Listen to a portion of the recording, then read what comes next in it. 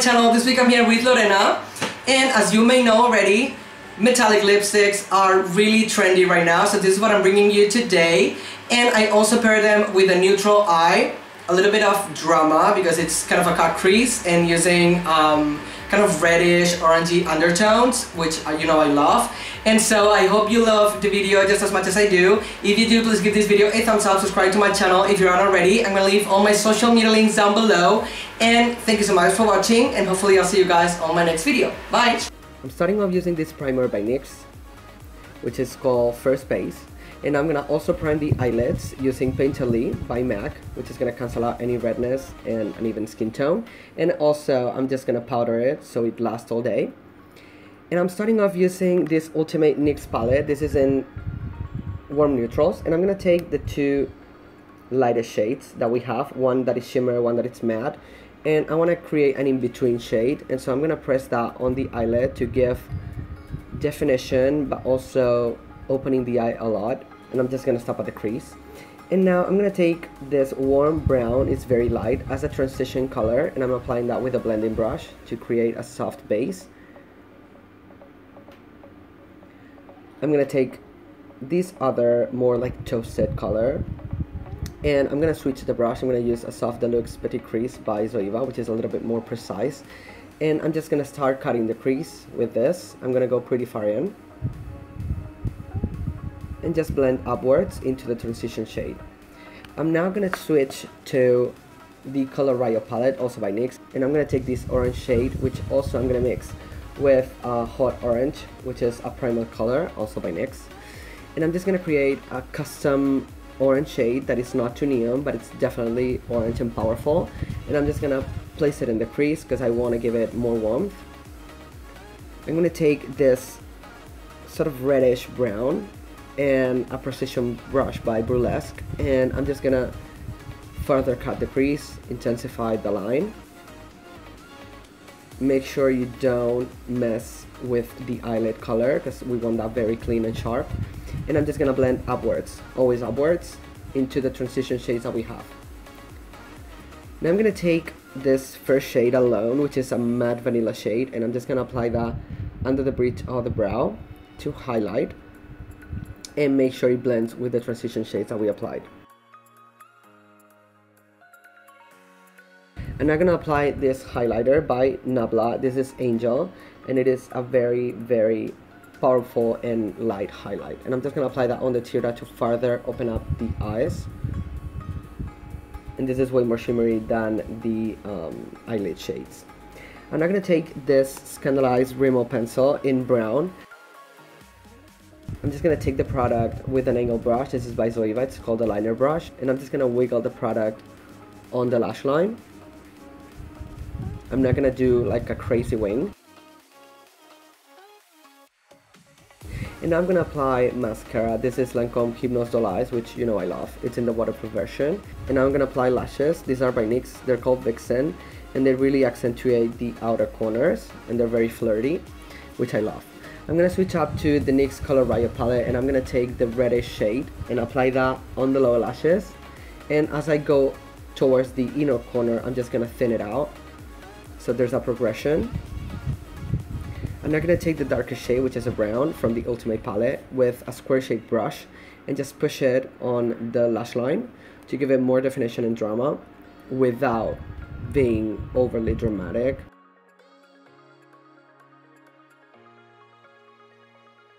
I'm now gonna take the same pencil we were using on the outer corners, and I'm gonna link it with the upper, just so there's continuity.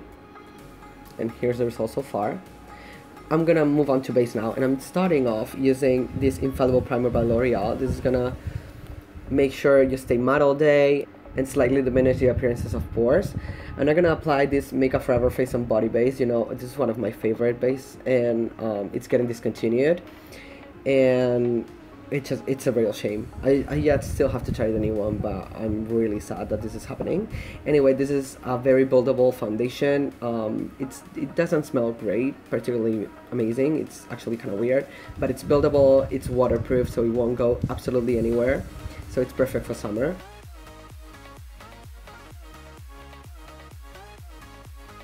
I'm gonna also pinpoint conceal now using this NYX Conceal Correct Contour Palette in light. And as you can see, I'm just stippling with a little brush on any area that I want to conceal furthermore. And I'm just gonna stamp the Beauty Blender, and also it's way better if you just go in with your fingers like you're gonna see me doing now. This is the best way. And so your face will look flawless but not cakey at all. Still, you can see skin texture. Anyway, I'm moving on to concealer, and I'm mixing these NYX HD Concealers in 02 and 04 with a Halo Luminizer, which is a liquid highlighter by H&M. And I'm just gonna mix it and apply that under the eyes. And I'm just gonna blend and push the product in with the Beauty Blender. As I get closer to the eyeshadow work that we've done, I'm just gonna switch to a brush which is synthetic and just make sure it's flawless, and yeah.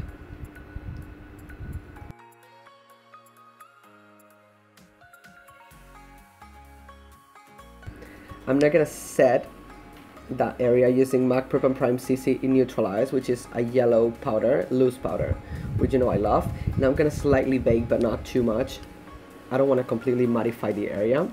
And I'm not gonna take this highlighter by NARS. This is called the Multiple in Copacabana, and this is one of the best highlighters. Like, it is pricey as hell, but it's beautiful. And I'm just gonna dab it into the skin with fingers, and it really melts into the skin perfectly. And it looks like it's coming from within. So I'm gonna apply that on top of the cheekbones, on the cupid's bow, a little bit on the chin, and on the bridge of the nose. Those places I love to highlight. If you have a very prominent nose and you don't want to accentuate it, then just skip that step. I'm not gonna move on to blush, and I'm gonna use this NYX Soft Blush. This is one of the ombre ones, and this amazing brush by Rolex, which is a kabuki one, and I'm so in love with it.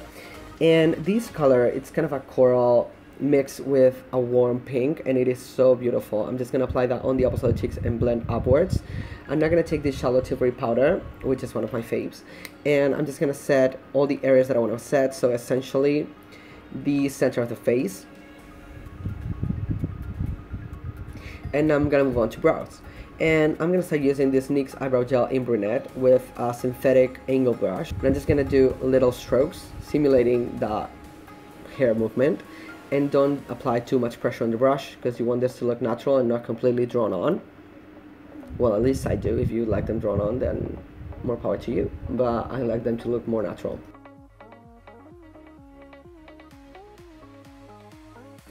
And now I'm gonna set them using also a product by NYX, which is brow mascara. Essentially, it has a little bit of color, and if I'm not mistaken, it's also in the color Brunette.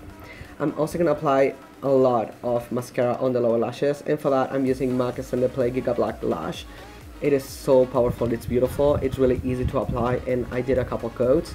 She has amazing lashes, and since this tutorial it's kind of inspired by the 60s on the eye department, I want this look to be very lashy, so I did 2 coats.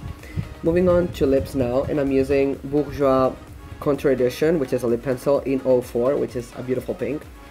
And I'm just gonna slightly line the lips and fill in the outer corners. And now moving on to the liquid lipstick, which is also a start of this show, and it's the Amore Metallic by Milani. It's called Madly in Love. It's the 06, and this is a beautiful color. They're not overly metallic where you feel like a disco ball. They're just slightly metallic, and they're a matte finish, and I love them. I'm gonna also line the upper and lower rims to give more definition and frame the eyes furthermore, and that is the final step for the makeup. So this is the final look. I hope you enjoyed. I really love doing this look, and if you did, please give this video a thumbs up, subscribe to my channel if you're not already. Please share this video if you loved it on all your social media. It really helps me a lot, and I'm also gonna leave all my social media links down below and a full list of every single product mentioned and used in this video so you don't get lost. And I want to thank you so much for watching, and hopefully I'll see you guys next week. Take care. Mwah.